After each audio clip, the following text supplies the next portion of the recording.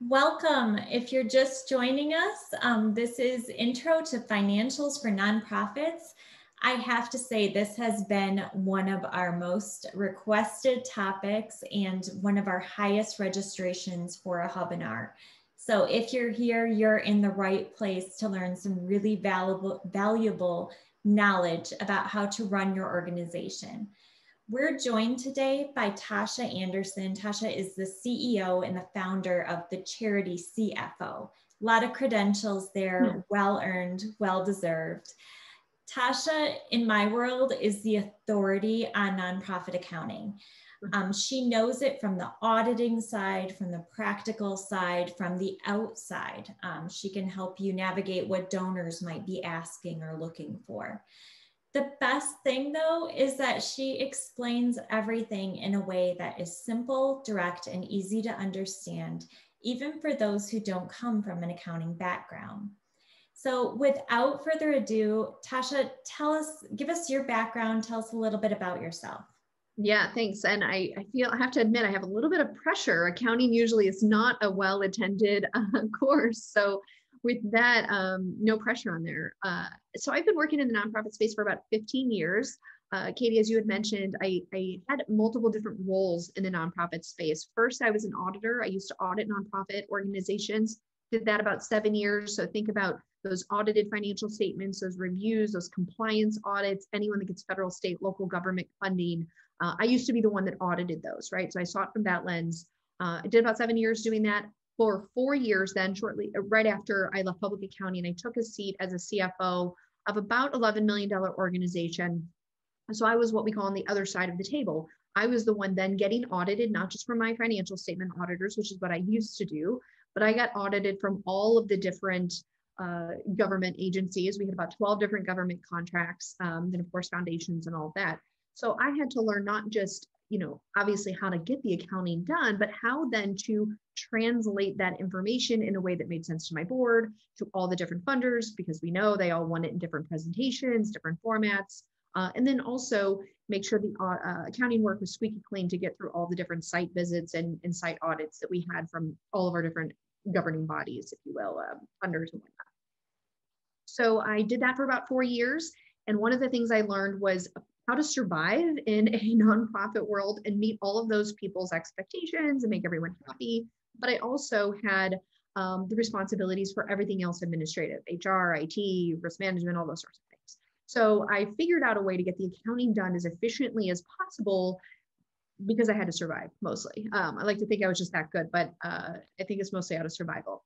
So I wanted to apply what I learned in those two different roles, the auditor and then the CFO. And I started this firm, the charity CFO, a little over 5 years ago. And right now we work with small to mid-sized nonprofits, or in the grand scheme of things, probably considered micro to small. So usually our clients are under 10 million in revenue, and we do just that for them. We do their ongoing accounting work. So I just want to start this presentation, Katie, if I can, just go ahead and dive right in. Now that I've done an intro, this is really designed for you as a founder or a CEO or a board member to really be able to ask really intelligent questions about your finances. I'm not going to go over a full audit report. We can certainly do that in another seminar or webinar if we really want to. But what this is really designed is to give a kind of basic intro about some of the jargon, some of the language, understanding some of the differences between what maybe you're used to seeing on financial reports and what others might be asking for. And I'm actually going to pull up some sample financial statements to walk you through as a former auditor, as a former CFO, as a CPA. I used to sit on boards and now I work with many nonprofits. What are the things, if I immediately look at financial statements, stick out to me so that if I train you how to do that, you're going to then be able to look at your monthly reports, the internal reports I'm talking about, not your audited reports. And you're going to be able to identify this doesn't look right and really help you understand some of the key questions to be asking for. So Katie, if you're okay with that, I'm going to go ahead and launch my screen. I'm going to share my screen. Hopefully everything's working all right. So the first thing that we're going to talk about initially is actually there's two different worlds of accounting. There is the accrual-based accounting and a cash-based accounting, right? Most small businesses for profit operate in a cash basis. That's really because that's what the IRS taxes people on is cash basis, right? So most businesses, why is this important to you? Most of your board members, of your finance committee members, maybe some of your funders, right? Your donors might be used to seeing things on a cash basis. However, as a nonprofit, especially once you hit that $250,000, $300,000 threshold, you might then start being subject to an audit if your state requires it, or you might opt into it, or for another reason, you're going to get an audit. The audit world, the accounting gods, to be a generally accepted accounting principle financial report, or basically to have things in the way that you're supposed to, you have to use accrual basis. And that's kind of one of the disconnects here. So there's actually two different ways to present your accounting information. I'm going to show you accrual basis, but I do want you to understand the difference between accrual basis versus cash basis, right? So accrual basis really is recognizing things based on when activities actually happen. Cash basis, when does money actually transfer hands, right? This is really important in the nonprofit space because on a cash basis, revenues are recorded once we receive them and expenses are reported when we actually pay the bill. And where that becomes challenging for nonprofits, if they get commitments for a gift or donations pledged to them, or you receive a gift in January, but your December year end ended in December, and you have that cutoff issue there. Sometimes cash isn't abundant and we don't pay things until cash actually comes in. So we don't recognize the expense until we actually pay them, even though the bill is 6 months late.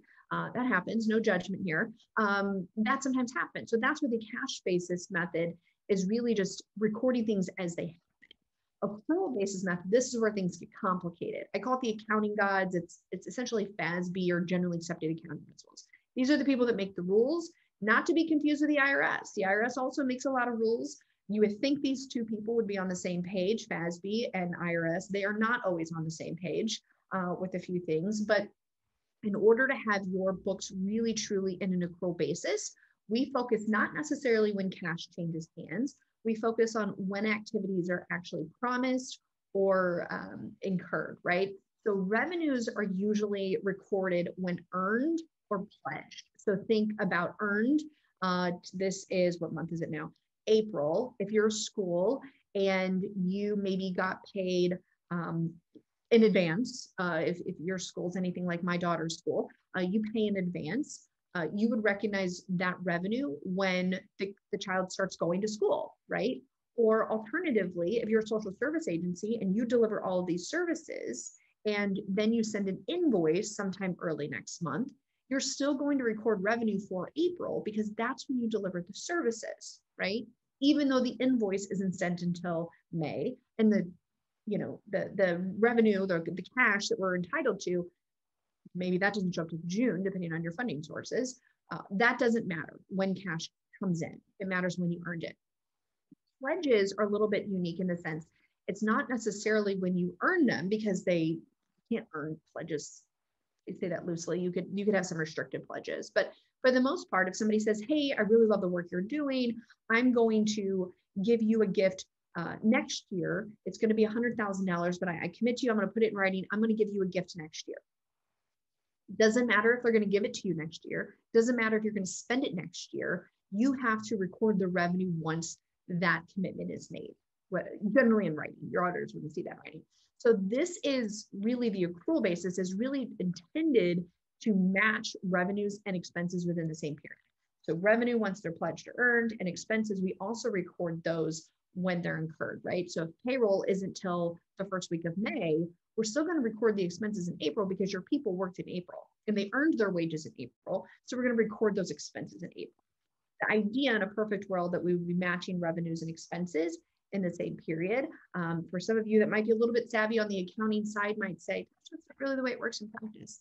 I don't disagree with you. What throws a wrench in things is this pledge, right? The accounting gods say that we have to record the pledge regardless of when it comes in, regardless of when we're supposed to spend the money. But the expenses we're supposed to actually, record when they're incurred. Like that doesn't match up. I agree with you. And that's above my pay grade. Unfortunately, I can't change that. But that's really the biggest difference. So cash, when money actually changes hands, accrual basis, we have to stop, pause, think about when did we earn it? When was it pledged? Or when were the expenses incurred? Not necessarily when they were paid. So take a little bit deeper dive. like I mentioned, I kind of highlighted some of these things. For accrual basis, these are the main differences that I notice when we have clients that say, hey, Tasha, we've been operating in a cash basis, but we want to convert to an accrual basis. Again, most organizations want to do this simply because that's what their funders want to see. That's what their board members might want to see. And usually it's because an auditor will require it, right?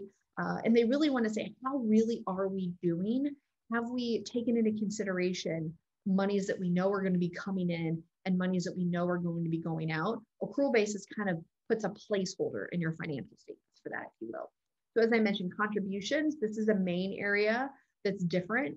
Cash basis, you record it only if it hits your bank account. Accrual basis, we recognize it when funds are promised or pledged, regardless of when cash is received. And it's at the moment it's pledged, not necessarily the period it's pledged for. That's a little caveat there.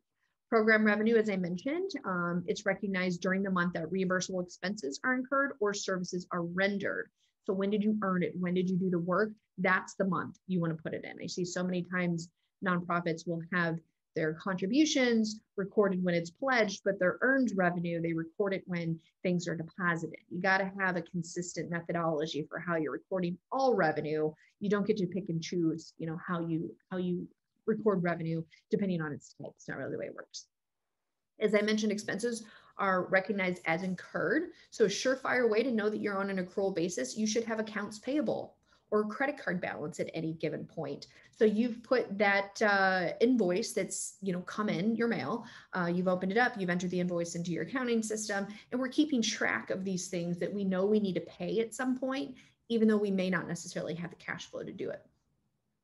There's some other things I like to call these, all those Excel spreadsheets your auditors ask for. There's other asset and liability accounts that you're going to notice on an accrual basis accounting. Again, if you don't know if you're accrual or cash basis, pull out an internal financial statement. If you see things like prepaid expenses, fixed assets, credit card, debt, any sort of things like that, any sort of accrued expenses like payroll taxes that you need to remit, anything like that you see on your balance sheet, you're going to likely be some sort of accrual basis. Okay, so really an accrual is simply an adjustment to your books when cash is not exchanged. Like I said, I think of it in a way of a placeholder, a reminder. Oh yes, I have that money coming in. Oh yes, I have those expenses that I need to pay at some point. So that's kind of the difference between accrual and cash basis. And a lot of people don't really realize that. But then there's kind of this accounting equation, and I'm not getting a whole, debits and credits and explaining to you all theory on it, but I do want you to kind of understand a little bit assets, liabilities, net assets. The biggest difference between for-profit and nonprofit accounting really boils down to this idea of net assets. For-profit world, it's equity, right? In the nonprofit world, it's net assets, okay? And really basically what it means on both sides, they just call it something different, is every year, every month, you accumulate either a surplus or a deficit, a loss, right? And over time, you're either going to have a net income over time, and that's positive equity or positive net assets, or you're going to be at a deficit, right? You've just consistently been posting losses time and time and time again, and you're going to have, a positive or a negative equity, really. And the IRS, when they gave a nonprofit status, it wasn't simply to not make money, to not make profit. A lot of people think, well, nonprofits, we can't have a profit, we can't have surpluses. The IRS is going to be mad about that. Here's the difference. I myself own a for-profit business. When I generate a net income, I can distribute that money. I can do whatever I want with it. I can buy a yacht. I can go, for the record, I work in the nonprofit space. I'm not buying any yachts anytime soon, but I could do whatever I want with it. I could reinvest it on my own thing. I can do whatever it is I want. Pay myself whatever I want, whatever. The nonprofit world, it's not really like that. You get a surplus, but you don't get the liberty to just go out and spend the money on whatever you want. The idea is the IRS says those surplus, that net income that Tasha used to go buy a yacht, you have to reinvest that into your organization to continue to expand the work that you're doing in your community. So it's not to say you can't generate a surplus. It's really, of that surplus, what are you going to do with it, right? For profit, they can do whatever they want. They don't really have anybody holding them accountable for that, as long as they pay their taxes. The IRS may not be happy about that. And that's really it too. The IRS says, you don't have to pay us taxes. Take that money, reinvest into the community. For me, as a for-profit, they say, Tasha, great, glad you had a successful year. You posted a net income. We want our cut. So I just want to be clear about that. Income statement. So the balance sheet, you're going to see your assets, liabilities, net assets. I like to use the for-profit world terminology on some of these financial statements. We'll get into the more technical titles later, but most people know what a balance sheet is. It's going to talk about what you own or what you're entitled to. Think about receivables, money that people owe you, who you owe, what you owe, right? So is it payroll taxes? Is it wages? Is it, the electric bill, whatever it might be. So it summarizes what you have, what you own, what you're entitled to, what you minus what you owe to other people. And then what is left, whatever's left over is kind of that surplus or deficit, depending on your financial position, is going to tell you, hey, you have this surplus, hopefully, or whatever's left over, you then can reinvest into your community. So that's what a balance sheet basically summarizes. Your income statement's a little bit easier. It's just showing the ins and the outs of our economic wealth, I call it, or, what are we doing with our cash generally, right? So revenues inflows in, expenses outflows, right? Expenses not to be confused with capital purchases, building equipment, those sort of things. Those usually go back up into assets where it's something we own, right? It's not really, hey, we paid the electric bill. It's more like, hey, I bought a computer. That's something I own. That's an investment of some sort. So really, to kind of summarize it more of a graphic, what you owe or what you own, what you're entitled to, minus what you owe is that net assets. The net assets is, like I said, the accumulation of surpluses or deficits. Combine those surpluses and deficits. That tells you, okay, this is, generally the pot of money I should have left over. And now I get to choose what to do with it in conjunction with your board or your strategic plan or whatever. So now that we got some of the basic jargon out of the way, I really want to dive into some common financial reports because I think, frankly, that's why we're all here. I'm going to actually show you some example financial statements, some real life financial statements that my team's put together. I'm going to show you really simple ones because I recognize we're probably, some of us come from smaller organizations, some come from probably larger organizations. So I want to give you a sense on very basic versus very advanced financial statements. But before we dive into that, this is where I want to talk a little bit more technical about the terminology that we use on these reports. Sometimes you'll have people, when I say the balance sheet and, people get all, reactionary about, well, it's actually called the statement of financial position. Yes, it is. In the nonprofit world, we give our reports special titles, many more words in it, and it oftentimes confuses people. So the statement of financial position really is nothing more than the balance sheet. And a lot of my nonprofits are internal statements. They call it the balance sheet. You can change the titles if you want to, or you can call it whatever it is. Now, if you have an audited financial report with the footnotes and all the, letters and words behind it, the footnotes that explain everything in detail, those are going to have the official formal titles. But just for you to know, when people talk about the statement of financial position, think about financial position, what you own, who you owe, what you owe, and what's left over. That tells you the financial position of the organization. That's also the balance sheet. Statement of activity, just think of activities, what's happening, what's coming in, what's going out, right? That's an income statement, profit and loss, statement of revenues and expenditures.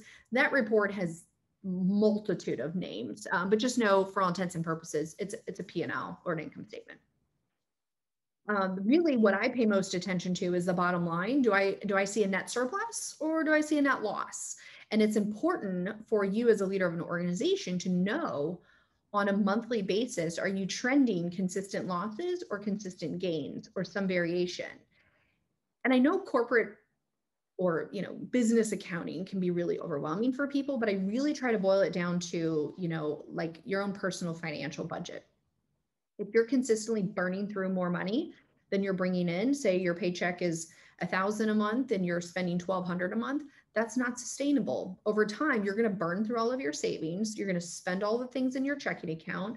And if you continue spending at that pace, then you're going to have to ask yourself, well, how am I going to cover this deficit? I only bring in $1,000, but I'm spending $1,200. So that's when people start borrowing on credit cards, right? Maybe they take out loans. Maybe they borrow from families and friends, and they start financing their lifestyle through debt. Companies do the same exact thing. They do the same exact thing. So you want to make sure that you're in a good cash flow position. I oftentimes say revenues, expenses, budget, all these things are important. But if you don't have cash, because cash is king, you really have nothing. So think about it in the way of personal finance. If I don't have more money coming in than going out, I'm going to find myself in a tough situation for which then I'm going to have to tap into probably unhealthy ways of financing my operation. So as a leader of an organization, I strongly encourage you to look at that profit and loss statement, compare it month over month. We'll show you a little bit more examples of that in a few more slides. The next one is a statement of cash flows. I say this is moderately useful because it's really confusing for people. It's often requested by board members, but not really regularly used. And really what they're asking, what did you do with the cash? If we're showing we're having all this revenue and we're in line with our budget, why do we not have any cash? So usually when people say, I want to know what you've done, where are your cash flows or where's your cash flow report? They usually want to know, what did you do with your cash balance, right? And unfortunately, the statement of cash flows isn't really clear on what did you actually spend the money on. And I'll show you what that looks like here in a little bit. Budget to actual, that's not a formal official report. You're never going to see that in an audited financial statement. In my mind, it's absolutely mission critical to know what did you plan and what's actually happening compared to that plan on a monthly basis, and even drill it down in more detail, which we'll talk about later. So I think where people get really confused and kind of overwhelmed, and I certainly saw this when I was a CFO of a nonprofit, you will have numerous versions of what an internal monthly reporting package could look like. You could have a balance sheet, a P&L, skip the statement of cash flows because no one cares. You could have a P&L by month, year to date. You can have a budget to actual. You can have a budget to actual by program. There is no right or wrong way to present internal reports. An internal report is simply a report, a tool that is useful for you to understand what's going on, I'd like to say, who has your money, like who owes you, and who are you supposed to pay, and is everything moving in the way that it should? So there's no right or wrong presentation. Focus on usefulness above all else. So with that, I'm going to skip on over to the statement of financial position. We're going to talk a little bit about that, and I'm going to show you, I'm actually going to show you an example of it. So let's go ahead and dive right in. Again, we've kind of already covered this, but statement of financial position, just remember, it's going to include assets, liabilities, and whatever's left over, right?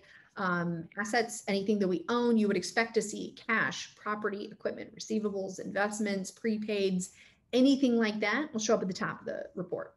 The liabilities, who you owe to vendors, creditors, employees, whether it's invoices or payroll or whatever, that's going to be in the middle of the report. And then at the bottom, it's going to be that accumulation of surpluses and losses.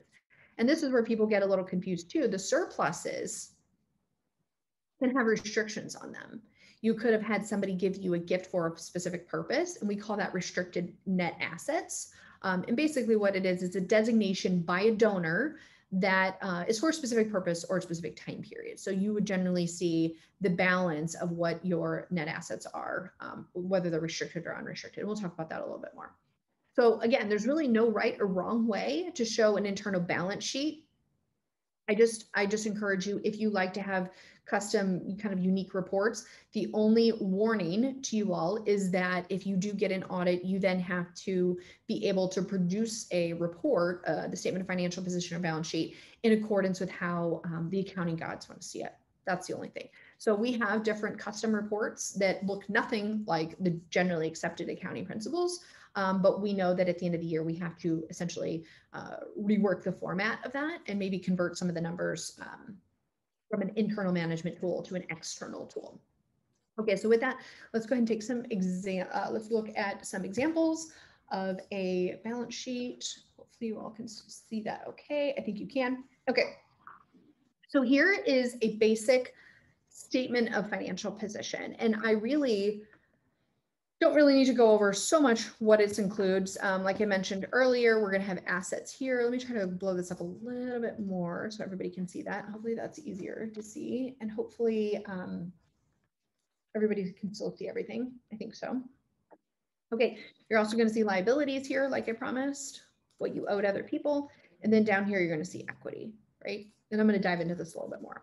right, so these are my notes. This is Tasha's observations when I look at this, because I have to review financial statements and I have to decide, look, does this seem normal? Because when I present it to a finance committee, I have to anticipate what they're going to be looking for, and then I have to come up with a response to my anticipated questions that they have. And this is just kind of an example of what I did for one of those clients. So your financial position, first things first, I always like to compare it with some point in the past. I usually like to compare apples to apples. So in this case, this is actually as of December 31st. I'm comparing it last year with the year before, because I want to compare where were we at the end of the year and where were we the same point last year? Are we better or worse off? Now, one thing to note, the statement of financial position is only a point in time. As we all know, you could show yourself having tons of cash in your bank account, but that could change tomorrow as soon as payroll hits. So just know that it's only a point in time. So I like to make sure they're comparative. But some of the things I ask myself, cash is what I'm always focused on. I know maybe a lot of accountants don't think about that way, but I used to have to write the checks. I used to have to figure out who we're paying and make sure we had enough money for payroll. So I keep a close eye on cash. I ask myself, if I'm looking at this balance and I'm a leader of, an organization, I'm going to try to think about, do I have enough cash? What bills do I currently pay or need to pay? What expenses do I expect ongoing within the next few weeks? Do we have enough cash to cover payroll? Do we know when our invoices are going to be paid by our vendors or funders? Do we have any delays in funding, right? I mean, especially COVID-19, many, government agencies especially got a little slow on some of their payments. So just really kind of think through, just like you would with for your own personal finances. Okay, I know that my paycheck comes in on these dates, the 15th and the last day month, my rent comes out on this day, my car payment comes out on this day. These are the main things that as a leader of an organization, I would be thinking of. When payroll hits, you generally might know if you have contracts that are funded, you generally know when they're going to be paid. And if you have pledges, that's a bit of a wild card. If you're an organization that gets mass donations in small increments, a lot of crowd fundraising, or you have campaigns, you're not really sure when the checks are going to hit, it's even more important for you to pay attention to cash. Ideally, we'd always have about 3 months worth of cash in reserves. So if you don't know generally what that looks like, you just take your budgeted expenses, annual expenses divided by 365 days. That's your daily, I call it like burn rate. Like that's how much cash you need. And then you take your cash divided by, your burn rate, right? Divided by cash balance. I think that formula is right. But basically I want to know, how much does it take for me to stay afloat? What is a cash daily burn rate or monthly? What's your spend? Are you $50,000 a month? And if I look at this, I don't even have a month's worth of cash here. So if you think like, okay, how many months of cash do I want? I recommend 3 months of cash. So if you spend about $50,000 a month, you need $150,000. You need $150,000 worth of cash in the bank at any given time. I would strive for that. Some people say, that's great, Tasha, I'd love to, really get 3 months worth of cash. I'm not really sure how to do that. Again, the best way to do it is just plan on a savings mechanism. What I do is I include in my budget some sort of margin, 2%, 3%, 5%. It could certainly be more aggressive than that if you want.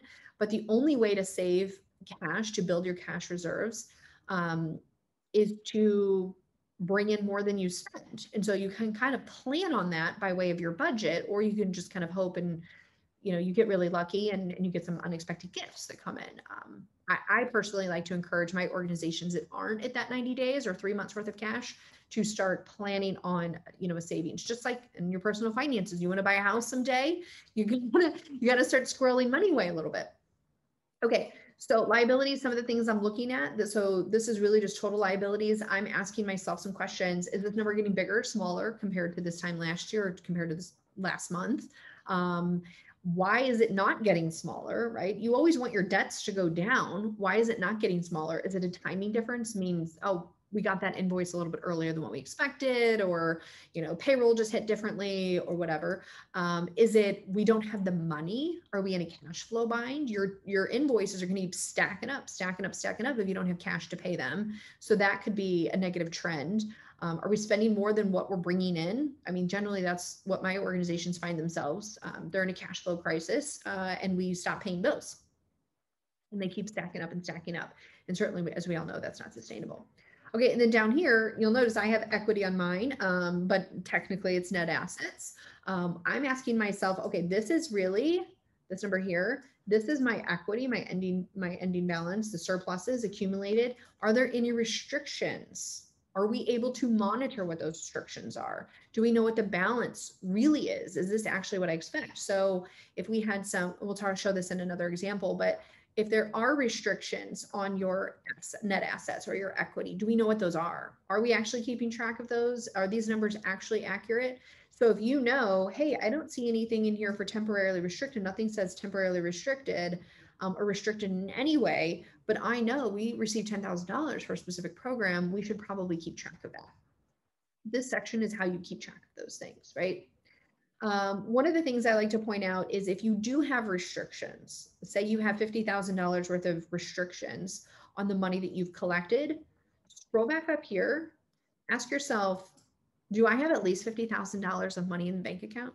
And if not, what that tells you is you've kind of robbed Peter to pay Paul. Meaning, if somebody give you $50,000 for a program and you haven't spent any of those dollars yet, and you don't have $50,000 in your checking account, you probably, it's not illegal. It's not illegal. It's just not a sustainable business model, right? Our obligation as a nonprofit is to make good on the promise to the donor at some point in time that we agreed on.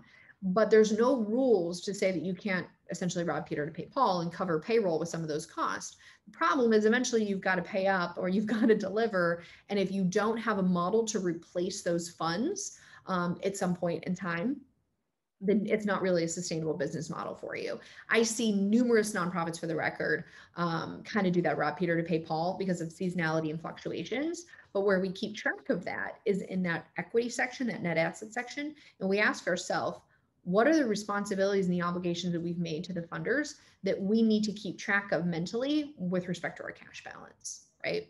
Make sure you're not what they call underwater. I see this oftentimes in churches. Churches operate on a pretty slim margin, but they have lots and lots and lots of designated funds, special offerings, and we collect all of these funds for these special purposes. We're not really supposed to spend on operations, but the church doesn't have any money, so they pay payroll with whatever's in their checking account, not realizing that they've collected all these designated funds that are supposed to be for a specific purpose. So I've seen that pretty often in the faith-based community. Okay, so that's a basic version. The advanced version really is, so you'll notice in this particular example, I'm still comparing year over year. Here I've actually broken down restricted cash versus unrestricted. You'll notice they have a decent amount of restricted cash. If there's a way for you to segregate the balances, I prefer to do that, especially if you have an endowment or, so like one of these funds, it's capital improvements that the board's kind of designated or a donor has designated. So I'm just comparing overall cash balance. Look, obviously this is a much better year than it was last year. So I'm looking at, is money going up or down? Receivables. This organization has a lot of different pledges for galas, and we have a lot of earned revenue. So I'm always keeping a close eye on, like I like to joke and have my CEO say, where is my money? Because sometimes, unfortunately, the squeaky wheel gets the oil. And if you know that your funder generally pays on the 20th and they don't pay you on the 20th, and you need that money to make your payroll, I'm on the phone calling them, where's my payment? So I like to provide this balance sheet. I actually like to provide an accounts receivable listing to my CEOs, especially with a lot of earned revenue, and an accounts payable listing so they can track where's my money, when's it coming in, who's late, and what do I still owe people, right? So you can keep track of all that. So yeah, just asking yourself, are we collecting? I had a situation where accounts receivable just kept growing and growing and growing and growing. And the CEO reached out to me and was interested in working together. I took a quick look at her accounting system and I said, you have about $500,000 in receivables, but over 300,000 is 90 days late. That's why you're in a cash flow issue. You can't make payroll. You've earned the revenue. You've posted the revenue on your books. The finance committee and the board thinks you're doing well. You're not actually losing any money. The problem is you're just not collecting the cash that you've earned. So now you can't even make payroll.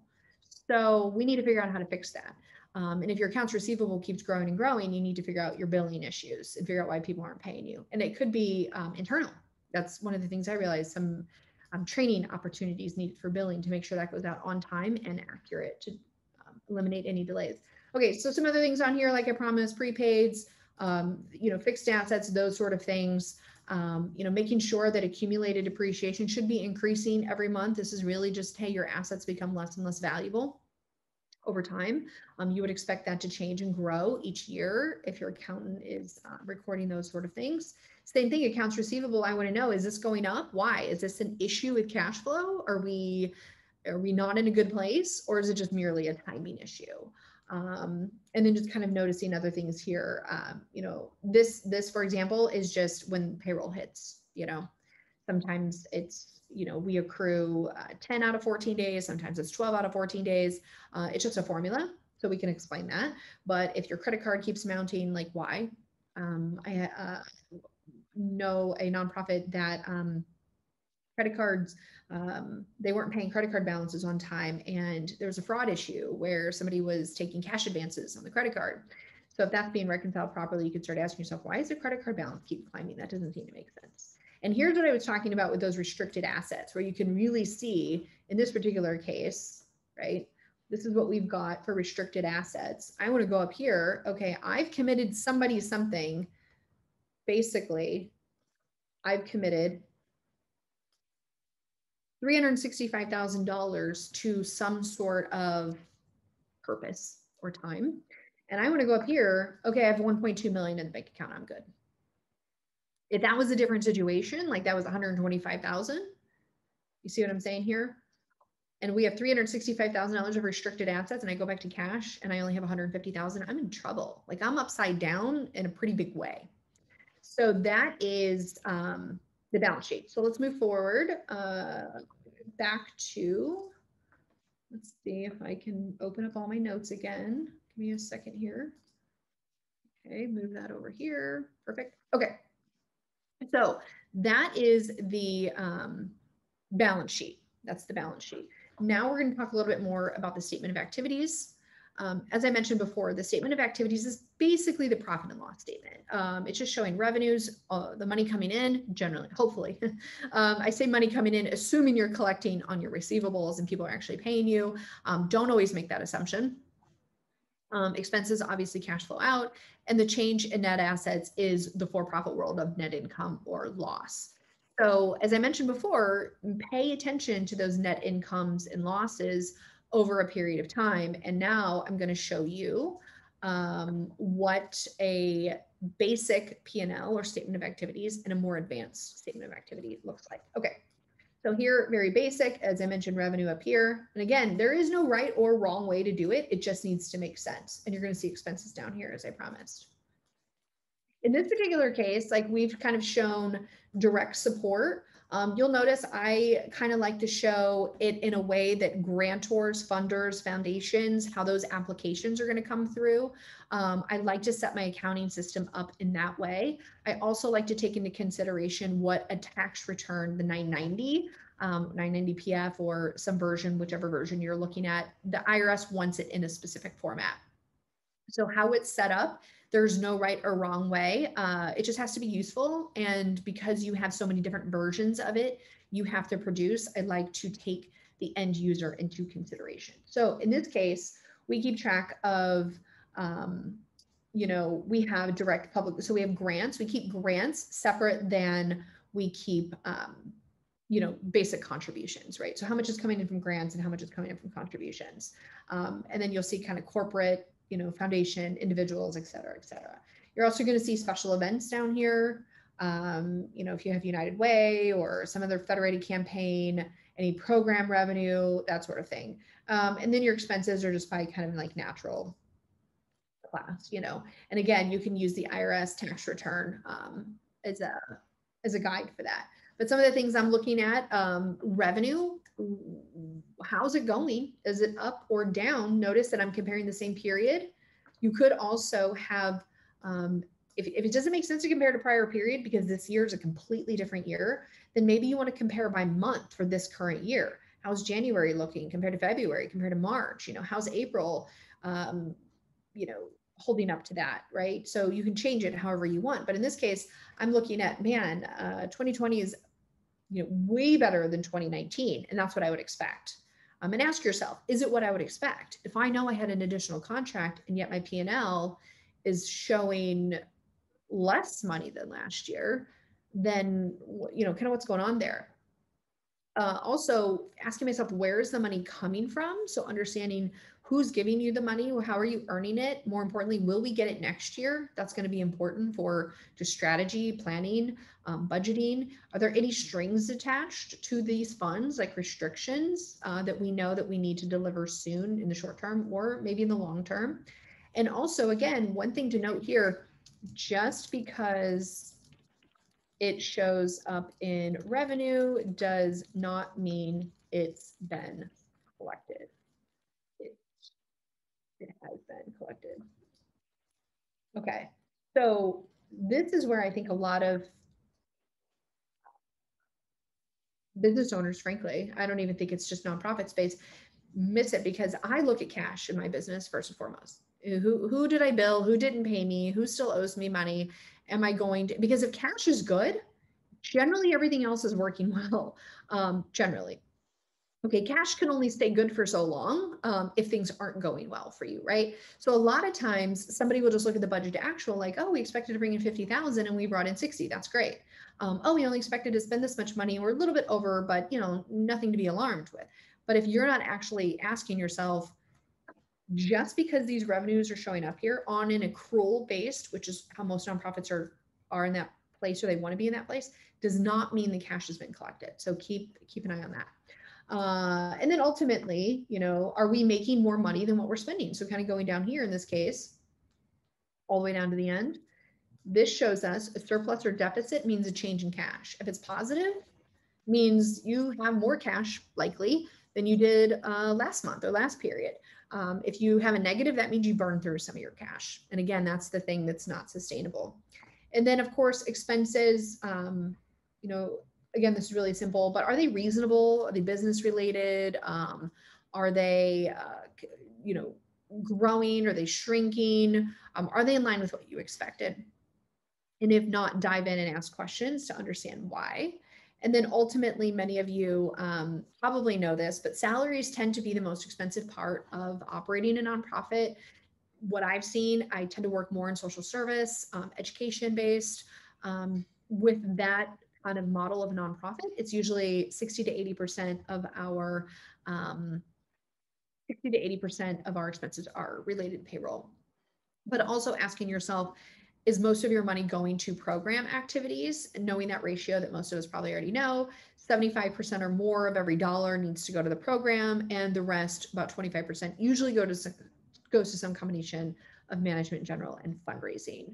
And if your accountant is not able to give you that information, it doesn't mean that it's not possible.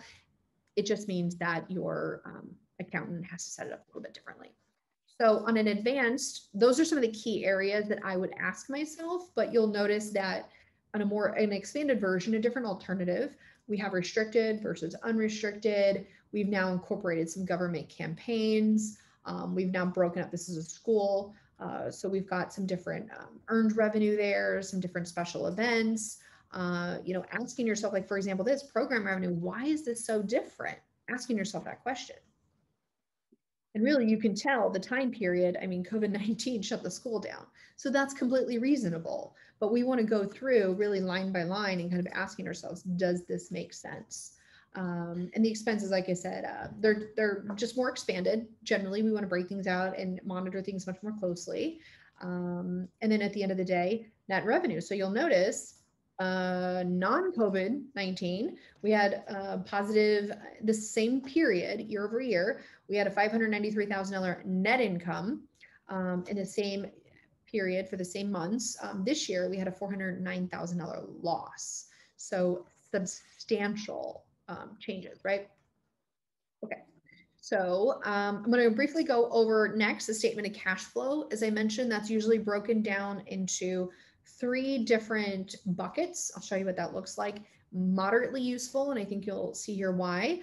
I'll show you that the area that I'm most focused on is cash flow from operations, meaning your normal business, not borrowing money, not financing things, not investment activity, not selling or purchasing your assets. Like, really, are you able to survive on your own if you're based on your normal operations? So the statement of cash flow, you'll see here why this is mildly useful. This isn't like, oh, Tasha, statement of cash flow, I would expect you paid this much in payroll and you paid this much to the utilities. And that's not what the statement of cash flow is. It's really, well, you had a change in accounts receivable and you had a change in accounts payable and you probably earned some revenue and paid some bills. We're going to assume you did that. But this is really change in the balance sheet. It's not you spent X amount of dollars on salaries or what have you. That's why I say it's mildly useful. I really just look at this line item here. Did the core function of the nonprofit make money or lose money? That's what a statement of cash flow tells me. It means, are we sustainable? If this is consistently negative, that means, as I gave the example before, on your personal life, if you're spending more money than you're bringing in, you're likely borrowing on credit cards, borrowing from your family, taking out short-term loans, whatever it might be. Nonprofits, businesses, any business is the same way. So if you're not sustainable, if you're not posting or at least narrowing this net cash provided by operations year over year, you're going to have to figure out some other way to survive. And usually that's pretty unhealthy lending habits. Okay, so net cash flow by operating activities. This just basically tells you, did you sell or purchase any sort of investments, capital investments generally.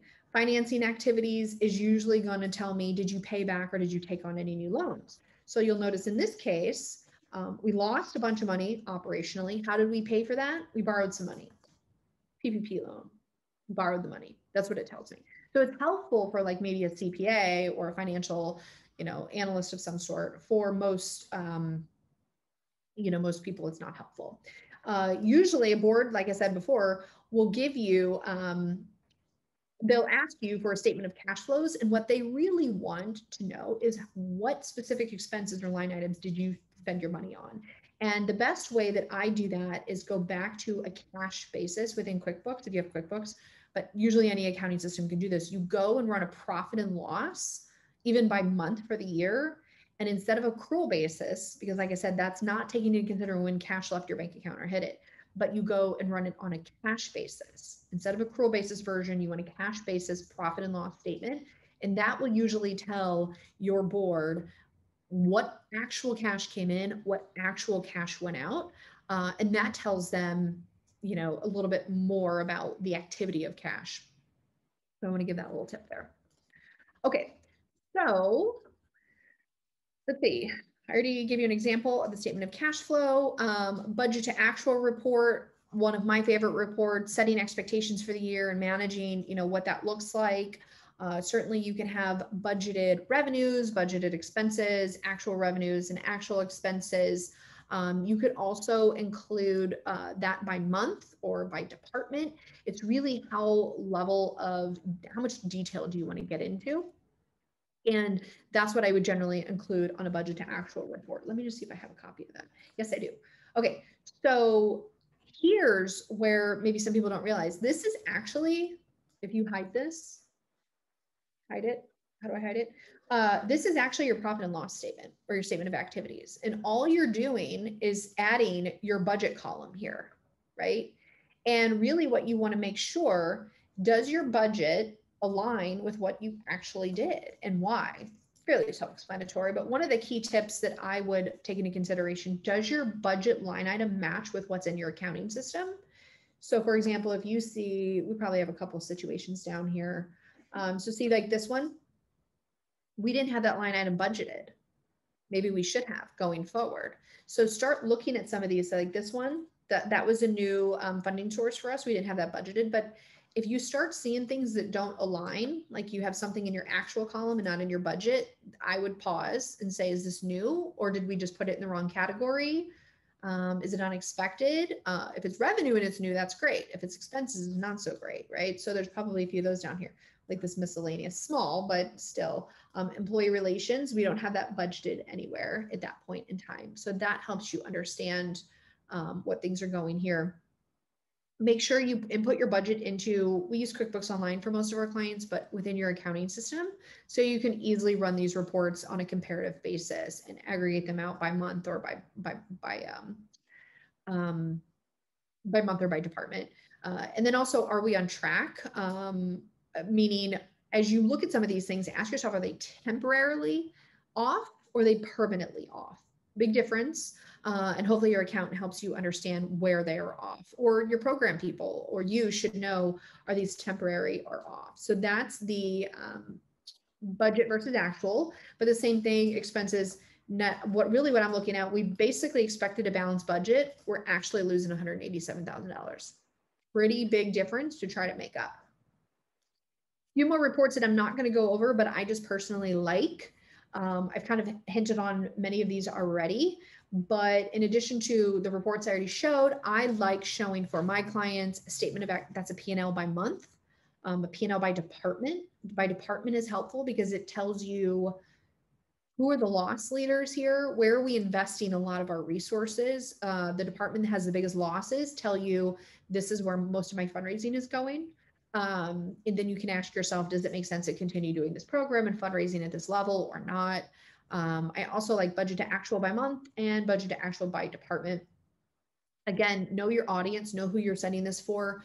Maybe you as a CEO, you get all of these reports. Maybe you want your program people getting a handful of reports, your fundraising people getting a handful of reports. There's really no right or wrong way to set those up. But I just want to leave you with this. This is a good slide.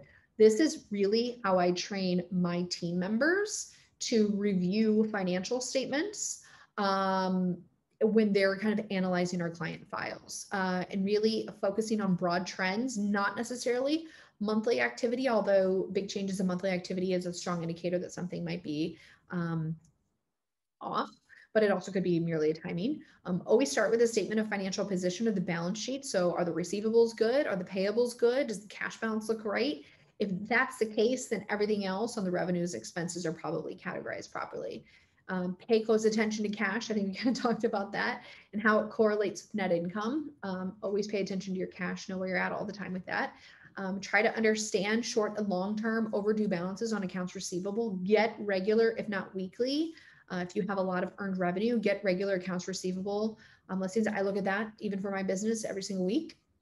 Look for overdue payables or short-term liability balances. There could be fines, penalties, interest, and all those sort of things. But making sure, frankly, that just bills are getting paid. It may not be a cash flow issue. It could be an accounting department issue. Let's see, look at revenues and expenses compared to prior year and by budget. Sometimes like 2019 or 2020 rather, budget is out the window, right? So maybe we want to just compare month over month, figure out what makes sense for you to compare it to. Starting by looking at total revenues and total expenses. Does total revenues seem consistent? I have some agencies, their revenues are so consistent month over month that I can immediately look at it and say something's wrong here. Same with expenses. And so when I just look at those three lines, total expenses, total revenue, net income or loss, and I could tell I needed to probe further into this. And then just consider how changes in timing, right? Permanent or temporary differences in the budget could impact your overall financial info. So with that, Katie, I think that's all, though I'm going to leave everybody with this if they want to, but I think we can dive into questions probably now, but this is the end of my slides if people wanted to hear more. So the Q&A and the chat have filled up with questions, great questions. I've kind of sorted them out by category to hopefully you can cover a few of them at one time. Sure. So the first one, super simple. Can you have a hybrid of accrual and cash basis accounting? Usually what they call that a modified cash, and that's just a hybrid basically. And we like to record revenues and expenses basically when they get recorded or when they come in. But a lot of times people like to keep track, that placeholder of significant things like fixed assets. We don't want to lose sight of the fact that we have a mortgage. We don't want to lose sight of the fact that we bought a building or some land or something like that.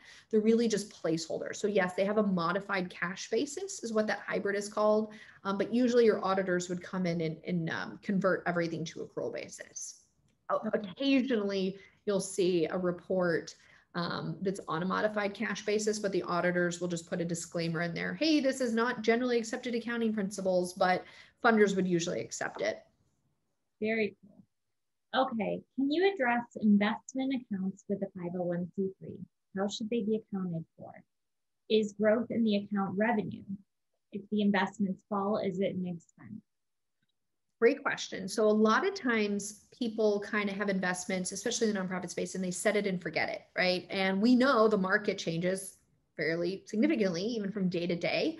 Generally, what we do is we recognize, so the investments sit on the balance sheet as something we own, right? Something we're entitled to, something we own. And then each month we get a statement that shows us, did the market value go up or did it go down? Now, if you're on a cash basis, you probably don't think about your investment earnings unless a check comes in and you deposit it and it's investment earnings. But from all of our clients are on accrual basis.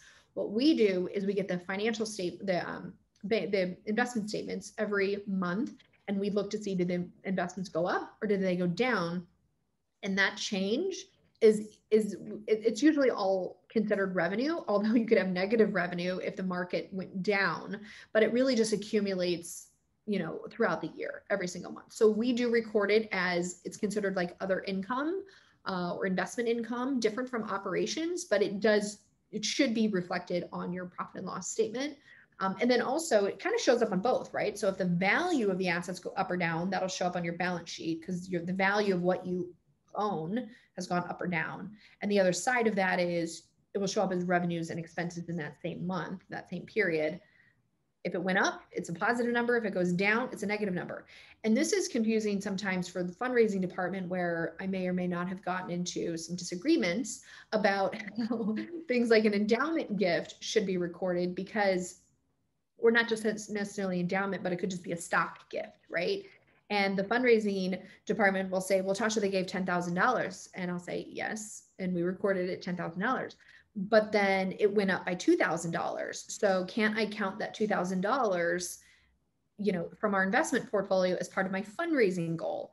I said, are you willing to count the losses? Because you can't just have this one way, right? So the investment earnings is not considered fundraising or programmatic. It's considered G&A, because we don't want to ding the fundraising department for the losses, which there are many years where we do have losses, but they also don't get the benefit of the gains either. They really just record the value of those investments at the time, whatever it ends up being, the cash or the gifts that come in at the moment it's received. So a little bit more info than you asked for, but that is a common debate. You might have that in your organization.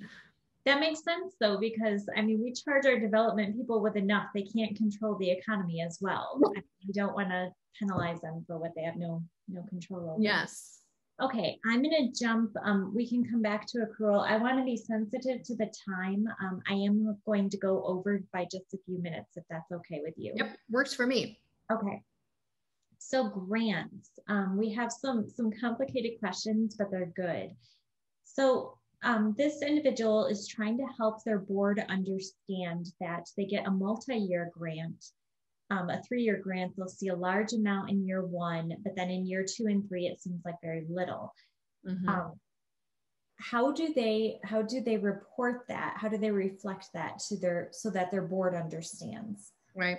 Well, where it gets complicated is if you look at generally accepted accounting principles statement, so your audit, imagine what your audit's going to look like. Your audit's going to make you record that entire grant, regardless if it's 3 years, in the year it was pledged. And all your revenue gets pushed into that year, right? So you're going to have this huge uptick in revenue, and it's going to be like, oh my gosh, we had this amazing year. And we're showing all this revenue in 1 year. The problem is then your expenses happen in year 1, year 2, year 3. So it might show that you're actually losing money in those years, right? And we all know boards don't like to see deficit budgets, and they don't like to see deficit financial reports. So usually what I do is I explain this temporary difference of, revenue has to be recorded in this year, but the expenses are going to hit in subsequent years. And to bring some level of understanding about this, what I do when I prepare a budget, I add a line item that says revenue released from restrictions.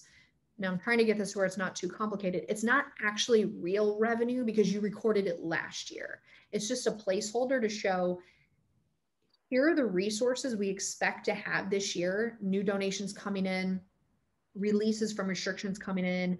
Maybe we want to plan on a transfer from the endowment or whatever it might be. And then I show what are we going to spend those resources, how are we going to spend those resources, salaries, overhead, et cetera, et cetera. So I usually do that in a way by the budget of just having a line item that shows released from restrictions so they know, oh, you collected that last year and we're spending it this year. So fast forward, after year one, when we get the audited financial statements, they're going to say, Tasha, you told me we were balanced budget and we were expecting to have, a balanced budget or at least not a deficit. And I'll have to go back and remind them that, remember, the revenue was recorded last year. We're just spending it down. And the issue is the release from restrictions are not going to show up that way on your audited financial statement. So that's where there's a lot of confusion. And we still have to keep going back. So actually what I do is I create like 2 custom reports, basically a P&L that shows that line item. I actually create a line item that says revenues released from restrictions. And I call that like my operational P&L. And then I have like my generally accepted accounting principle P&L. One is going to show, hey, we're on track with what we expected and we're doing what we said we were going to do. That's the operational P&L. And then I have the GAAP-based, the audit report type P&L that shows, and we're losing money on this, but we understand why. And usually each month I go back and say, and the difference is those release restrictions. I know that's a lot of jargon. I hope that answers some of the questions, but I really just try to create a placeholder and give some visual understanding about we're spending these dollars down. We're not operating at a deficit necessarily, even though the reports are going to show that, but we have to spend the money down. That's what we were required to do. It's not when you get into major grant funding and especially multi-year grants, that's probably a good time to start working with the CPA and make sure that you're kind of checking your boxes and dotting all your I's. And yeah, this is a major problem for especially one particular client. We get a lot of gifts right in December for the next year's operations. And so I have to record the revenue per the auditors. Otherwise they'll come in and change all of my numbers. I have to record it in December, even though it's for the next year. And I have to be able to illustrate to the finance committee, these are all the dollars we collected in December, but this is how we're going to spend them in 2021 is how we have to do it every year. Okay. So let me jump into, I think this question is super applicable to a lot of organizations. How do you account for recurring donations, say monthly gifts on an accrual basis? Are future contributions considered pledges? I've seen it both ways, to be honest with you. Generally, unless they're a large dollar amount, this kind of goes back to kind of materiality and how much time administratively, or it goes back to my survival administratively. It depends on the dollar amount. I mean, really, yes, you could track them. You could book the entire pledge if they filled out a pledge card and say, hey, I'm going to give you $5,000 divided evenly over, 12 months. That might make sense for you from a materiality, meaning is it significant enough for you to keep track of? Other organizations more commonly, because they're usually like the $50 or the $100 a month. And frankly, people's credit cards could get expired or whatever, and then trying to track them down and get them to re-sign could be challenging, or to enter their new credit card. So a lot of the smaller gifts, people would generally just record them when they hit the bank account. Okay, that makes sense. Let's see. I'm trying to pick the ones that I think will be the most universally applicable. I am going to pass all these questions on to Tasha. Yep. And I will also include links to her website so you guys can follow up directly as well. Okay, for the financial reports discussed, the balance sheet, P&L, statement of cash flows, do you recommend that they reflect the last 12 months or what period of time? Repeat that question, the last part of it. So for your financials, and I'm guessing they mean when they present to the board, do you recommend that they reflect the last 12 months or a different period of time? I like to just do year to date and compare it with year to date last year. So Oh, it might just be 3 months, it could be 4 months, but it's really kind of comparing this time last year, where were we? I've seen it done multiple ways if that's useful, especially in startup mode or something like that, where people are trying to compare not necessarily year over year, but some point in time. But I usually do year to date. okay. This one I know applies to everybody, or at least it will once we get out of COVID. Special events income, report it on a gross or net basis. So going back to end user, the 990 requires us to break them out separately. So we have to show, I mean, we can come on the schedule, it will show on the tax return, it will show kind of all the different ways that you earned revenue, and then you have to spell out your expenses. So I keep them in a separate line item, but you can certainly present them net. Like I could condense the report down and show it net. To me, it doesn't really matter. I do like to see the expenses right underneath the revenue so I can kind of see what were the net proceeds. But for purposes of tax preparation, I don't like muddying them up all in one account, because then you have to go back and pull everything apart for purposes of the tax prep. That makes sense. Okay, let's go ahead and do two more. Sure. A couple questions about reserves. What do you recommend doing if we have more than 3 months worth of cash reserves? How could that money be invested instead of sitting in our savings account? Well, the first thing I would do is talk to the board about 90 days is a great place to start. Usually United Way or Better Business Bureau or a lot of charity watchdogs like to see a 25 to 75% reserve. So if cash is really the only kind of liquid asset you have that might be considered a reserve, you're right at that, 25% threshold. You might want to grow that more, not to say you can't put some of that in some sort of short-term investments, but talk to your board about what their operating reserve policy is going to look like. Just had a big conversation about this with a client yesterday, because we've accumulated quite a bit of cash. So I would talk to your board about what their goal is. How much cash do you want to have on hand? I agree keeping 3 months in cash. I'm not an investment advisor. I had full disclosure on that. What I've seen some of my clients do is start putting them into some sort of blended portfolio with the help of their finance committee or an investment manager, anything in excess of 90 days of cash. I do have some clients that invest in short-term CDs that mature on a rolling schedule. So like 3-month CDs. So they're always having a CD mature. It's very low interest bearing, but also very low risk. But yeah, usually in those sort of ways. I do have a client, for example, with operating reserves. If you're an organization that has upwards of 100, 150% operating reserves, so you have way more cash than you know what to do with, one of the things you could talk to your board about is a spending policy on those reserves. This might sound weird to some of you, but we've all been there. We have a budget. We know we need that position. We can't afford a full-time position in our existing budget. Maybe we can afford half of it. In our budget, we can make it work, but this is a way that the board can be intentional about the surpluses we've accumulated and how we are going to reinvest in our organization in a way that I think also would speak to our donors, right? If you're sitting on a mountain of money and, as fundraising folks, what are you going to do with your own money? Why are you asking me? We can say we're being very strategic and intentional, but we're spending, 5% of that balance a year. But secretly, we are also investing in an account that might yield us 6 to 9% market return. So we're still like growing it, but much slower.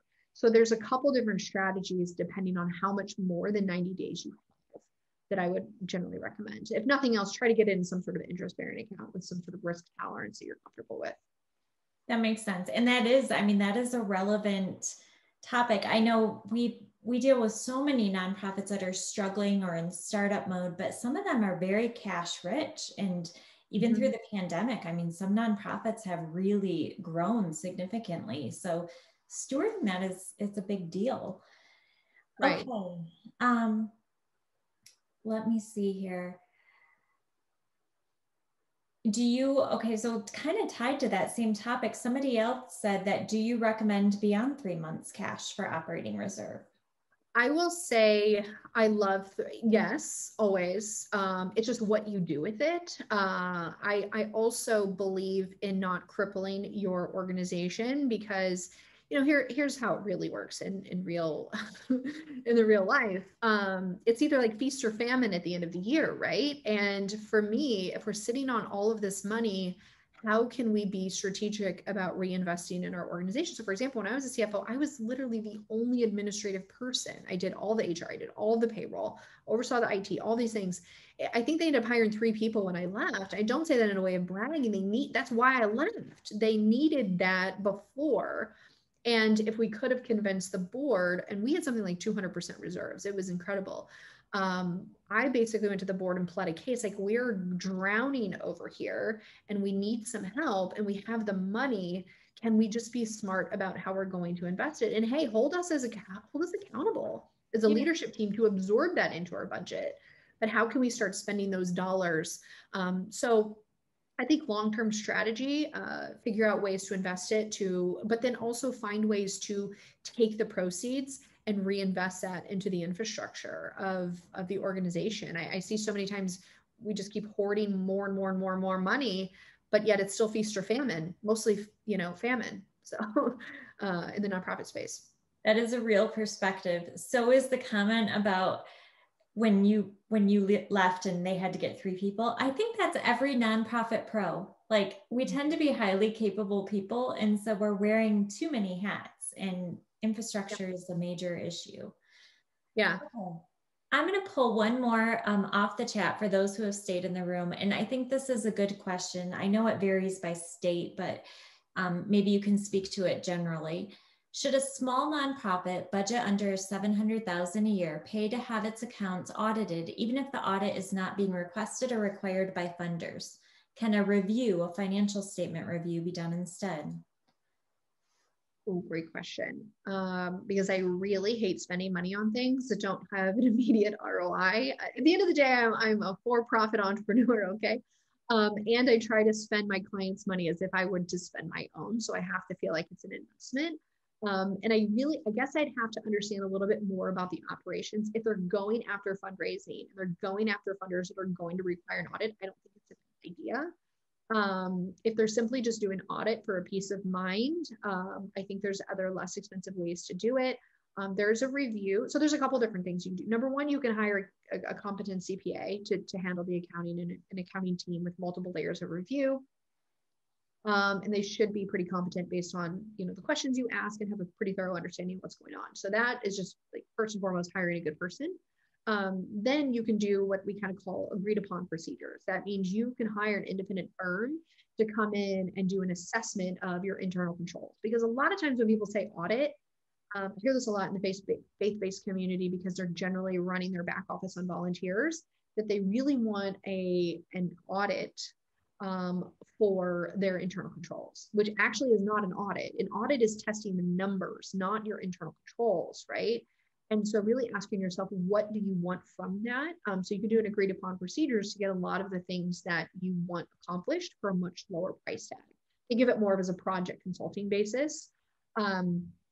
You could do a review, and the difference between a review and audit, review is like a baby audit. They're going to look at your numbers, they're going to ask a lot of questions, they're going to take your word for it. Okay. In audit, they're going to come in, they're going to ask lots of questions. They're not going to take your word for it. They're going to say, great, that seems to make sense, but prove it through documentation. So it's really just a different level of scrutiny. That's the difference between a review and an audit. The only things I look for is, are you looking to get accredited, and are they going to require so many years of audits? Are you looking to go after fundraising opportunities that would require audits? If that is true, I would say it's probably worth it. If you're in a sweet situation where you don't have any of those funding sources and you're not necessarily looking to go after them, maybe you're earned income. Maybe your school, for example. I have a couple schools that operate basically like a for-profit, and they earn tuition, and tuition covers the cost of their programming. They don't really have a need to go out for big government grants. They're not doing Head Start, Early Head Start. They're not looking for big foundation gifts because their private pay parents cover the cost. Then there's no reason to spend $15,000 on an audit, in my opinion. But you do want to make sure that you hire competent people to make sure your books are in order. And I happen to know someone. So guys, check out Charity CFO. Tosha does do direct service. She has an entire team of amazing CPAs. Everything she talked about, I'm sure they can help you out with. We'll make sure we include some links in the follow-up email, as well as the recording of today's session. Tosha, I can't thank you enough. You're always dynamite. You're always providing extremely valuable information. We are so grateful. Thank you. Appreciate that. Okay, take care. Bye, everyone.